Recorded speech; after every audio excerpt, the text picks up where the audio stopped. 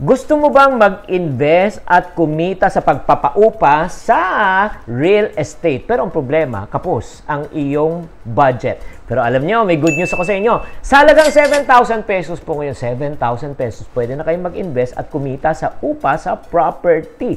Ha?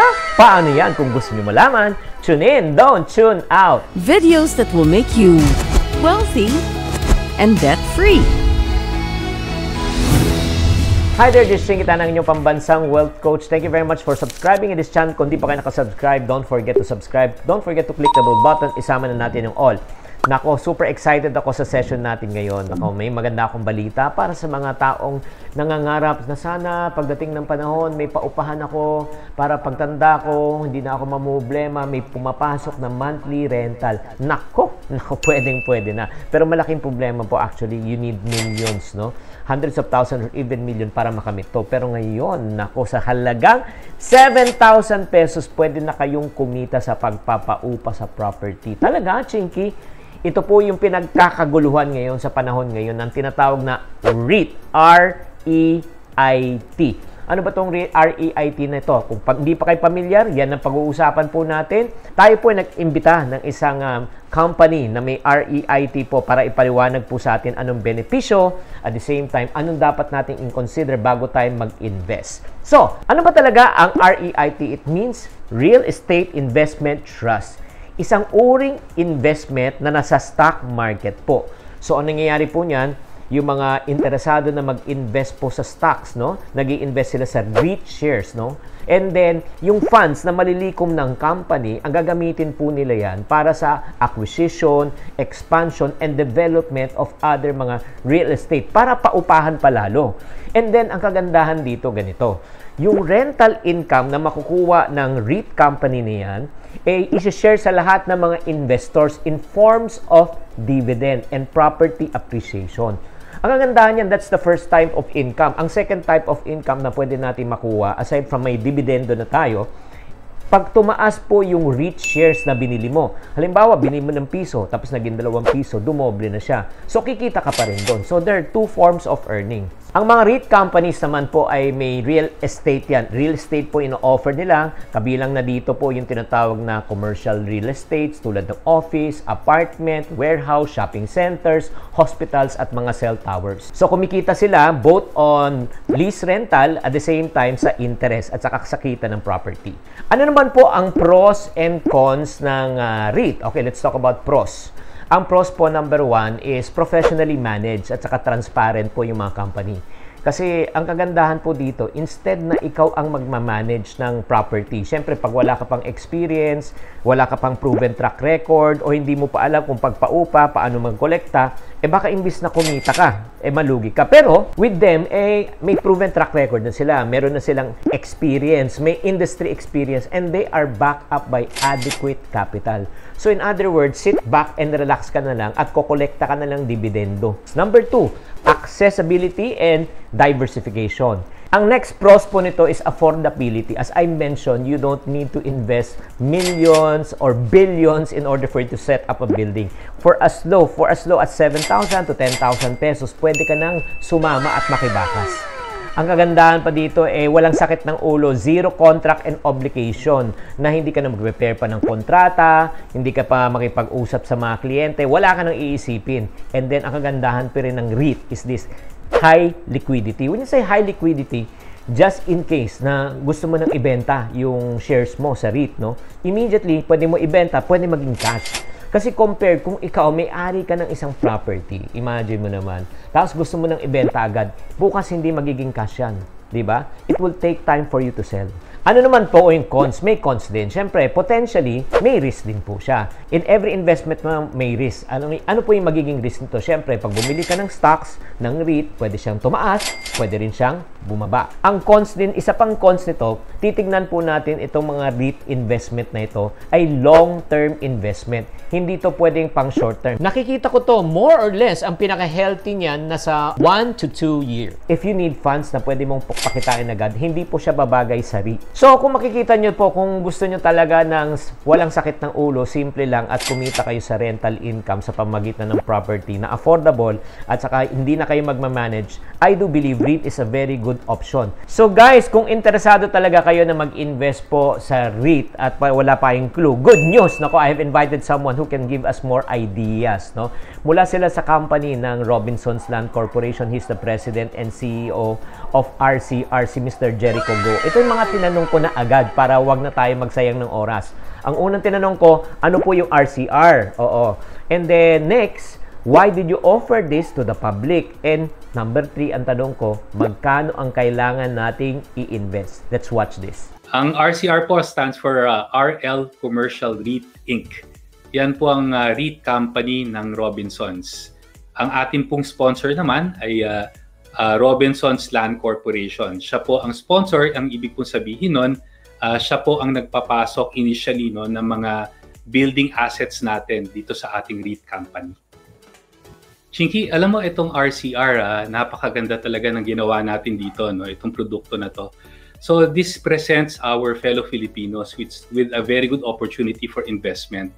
Unang-una, siguro dapat natin malaman, no, for as little as 1,000 shares at 6.45 pesos per share, 6,450 pesos lang.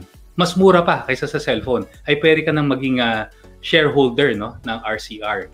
At ang kinaganda kasi nito, ang company kasi, no, ang sponsor RLC, malaki kasing puhunan ang kailangan para magtayo ng napakalaking building, no, para kumita ka ng napakalaki. No? So, ito binibigyan natin ng bawat Pilipino ng pagkakataon para kahit na maliit na halaga, pwede ka nang makibakas, no?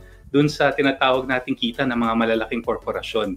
At ang kinaganda pa nito, because it's a large corporation, we are very trained, we are very good in terms of management, we are very good in terms of finding tenants for our buildings and being able to lock them up over a long-term period.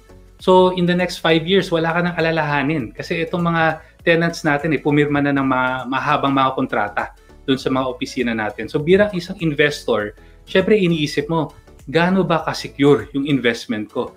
Baka naman after a certain period of time, 1 taon, 2 taon, magkakaproblema na ako. Hindi po ganun ang sistema natin. So, yan ang kinagandahan, no, na merong isang brand ang tinatayaan natin, no, isang Robinsons Land Corporation na sponsor ng RCR. Gusto ko rin sanang ipaalam, Chinkee, no, sa ating mga viewers na meron itong 3 to 5% rental escalation annual, no? Kaya makakaasa tayo na tuloy-tuloy ang pag-unlad, no, at ang pagkita ng revenue, tinatawag natin. Tapos, isa pa dito, itong company natin, itong sponsor ay malaki ang pipeline na tinatawag ng mga opisina or office projects. Kaya sa mga susunod pa mga taon, tuloy-tuloy na ang pagpasok at paglaki ng kumpanya ng RCR, no, na yung REIT company natin. Ang sinabi po natin mga 40,000 to 100,000 square meters per year in the next 2 years at least ang pwede nating idagdag. Nagkaroon po ng agreement ang Robinsons Land Corporation at ang RL Commercial REIT Inc. Kaya napaka-secure at napakaganda po ng future, no, ng RCR REIT. Wow, nice. Thank you very much, Jericho. Talagang totoo po 'yan mga sinasabi niya. Kasi uulitin ko, dati you need millions, no? Just like dati wala pa tong REIT na ito. Talagang milyon ang kailangan nating invest. Ako personally, naka-invest ako sa maraming properties. Pero right now, napakagaling talaga ng idea na ito na they are sharing also the opportunity for a normal Juan de la Cruz to take part of the real estate investment at the same time yung rental income for only 7,000 pesos. Kaya for me, napakagaling ng idea na ito. Win-win kasi siya dahil nag-invest ka para ma-expand pa nila yung negosyo, pero in the process, pag kumikita, ibabalik naman nila yung kita through the dividendo. Galing! Ang next question na naman tinanong ko kay Mr. Jericho is this: of all the companies, why should we invest or why should we consider RCR? Let us watch this. Chinkee, again, thank you very much for that question. So, unang-una, kailangan natin i-emphasize, no, that RCR, we have the largest, no, in terms of market capitalization. So that is 64.2 billion pesos. So what this ensures is liquidity. Yung liquidity mahalaga yan dahil kapag meron kang liquidity, yung mga the best and large foreign funds nagkakaroon ng interest para mag-invest sa RCR.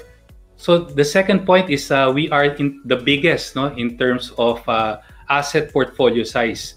425,000 square meters, no, of gross leasable area. 14 assets, PESA registered, catering to the IT BPM or IT BPO sector.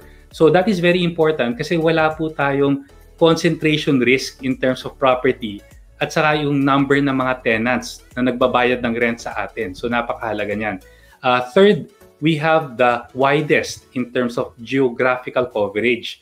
Wala po tayong concentration risk. Ibig po sabihin, dahil po present tayo sa 9 cities, no, in Luzon, Visayas, and Mindanao, may presence tayo sa central business districts ng Ortigas, Makati, Fort Bonifacio. Kahit ano pong mangyari sa mga iilang lugar, hindi po tayo limited doon. So nakakapag-operate pa rin tayo. So napaka-importante. And last, we have the longest, no, in terms of land lease tenure. Up to 99 years, average of 89 years across all properties. Importante yan kasi meron po tayong predictability at sustainability at lalong-lalo na po yung commitment po ng sponsor. Long-term po talaga. So, ito na mga friendship, no, kwento na nila syempre yung kanilang credentials. Pero para sa akin po, bago tayo mag-invest, no, bibigyan ko kayo ng tamang perspective. Bago kayo mag-invest sa REIT, ito dapat ang mga qualification. Number 1, tanong, matatag ba yan? When you say matatag, gaano sila nakatagal sa industry, ano track record nila, diba? Tingnan mo muna yung mga experience both in years and actual performance. Look at also their, kunyari, profitability. Kumikita ba yung company o hindi? Lalo na kung publicly listed na tong mga companies nito, public na po yung records, check nyo po kung kumikita. Siyempre, kung tayo po ay mag-i-invest, huwag tayo mag-i-invest sa naluluging negosyo. Mag-i-invest tayo sa kumikitang negosyo. Does it make sense? Second qualifications also, syempre kung kayo po ay mag-i-invest din sa mga companies na ganito. Gusto nyo ba yung kakaunti lang ang kanilang properties or reach or gusto nyo yung malawak? Sa palagay nyo, ano mas maganda? Okay. Type nyo nga, gusto nyo ba malawak o kakaunti lang? Oo, kakaunti lang. Paki-type lang sa comment section.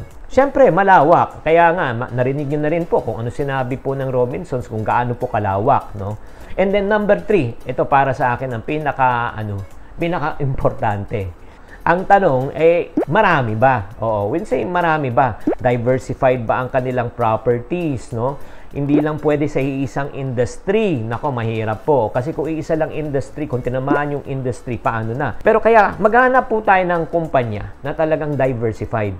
Meron po silang commercial at meron ding industrial at offices. Dapat diversified po siya. Wide range po. In other words, yan ang dapat nating i-check. And I hope guys that you are learning po as of right now kung ano po yung sinishare po natin. Tinanong ko na rin kay Mr. Jericho. Sinabi ko, Sir Jericho, ano po yung parting words mo sa mga wannabe investors sa REIT? Ano masabi mo?